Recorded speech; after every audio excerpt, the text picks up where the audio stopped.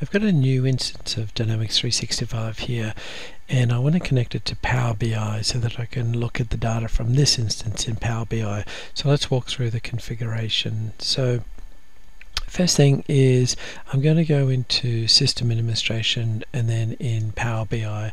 So here we have a few parameters that we need to configure, for example.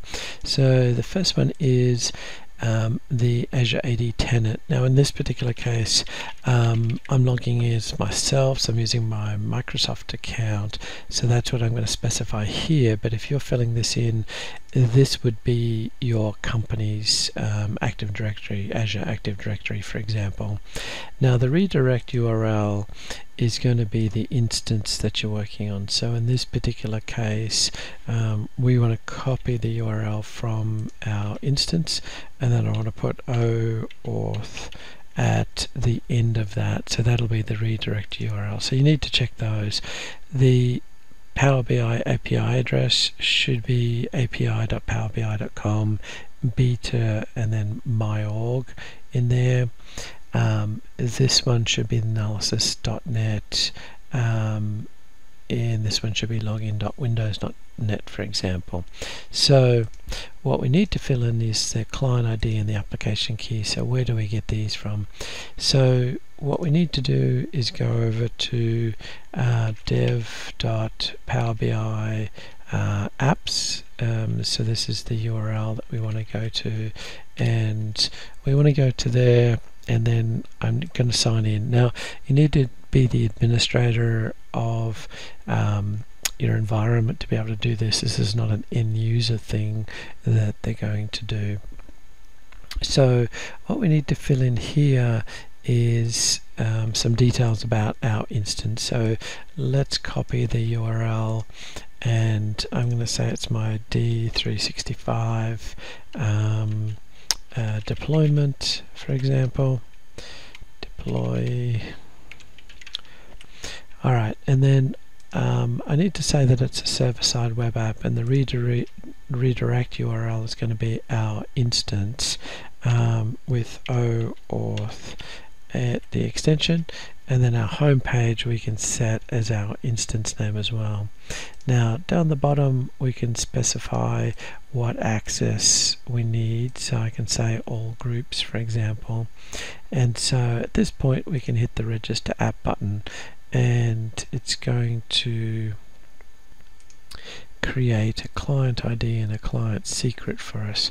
So I'm going to copy these and I'm going to put them into my client field, and I'm going to copy the client secret, and I'm going to put that into my application. So those are the parameters, and then the last one, we need to make sure that this is set to yes for enabled, otherwise it's obviously not going to be enabled, and so therefore we're not going to see it on the workspaces, for example.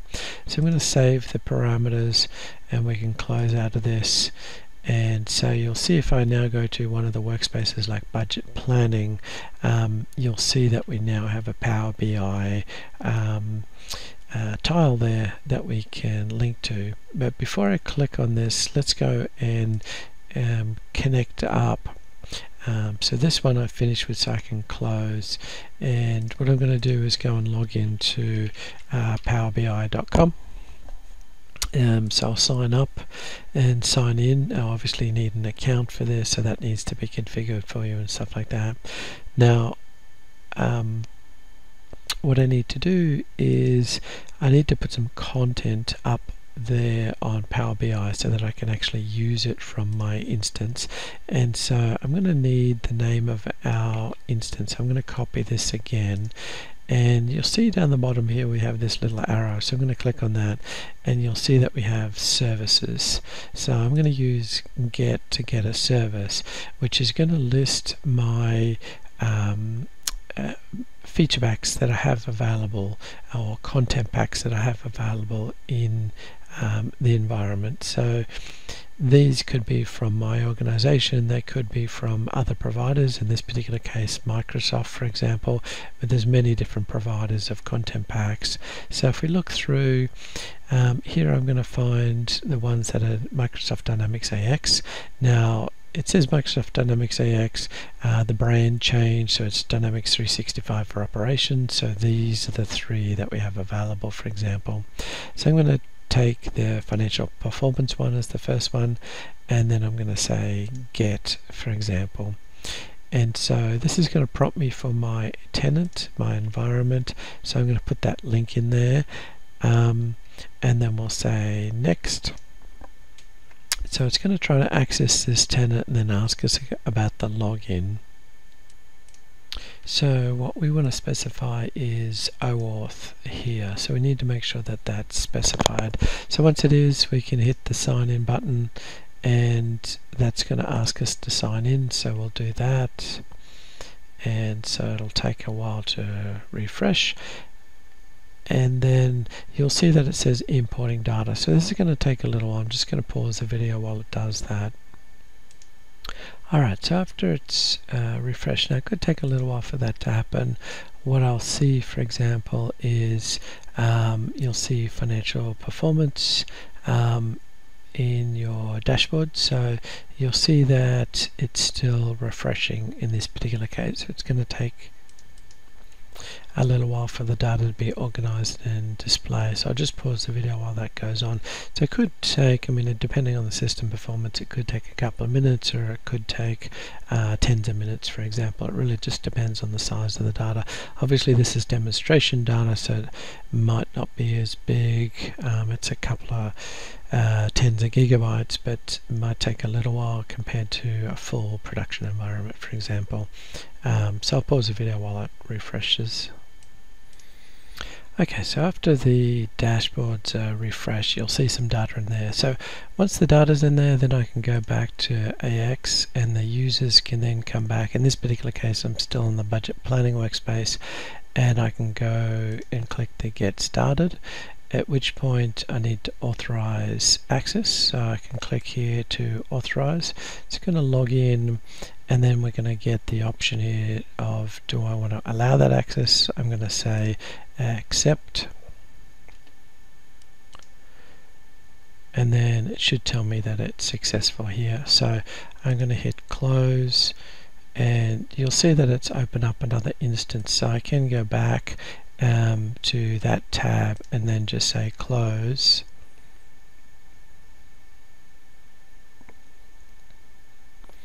at which point it's going to give me all of the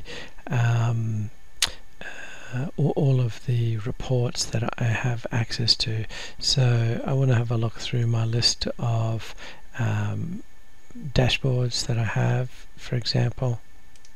Alright, so I've scrolled through my list. I can find the financial performance one, and that's going to load up my charts.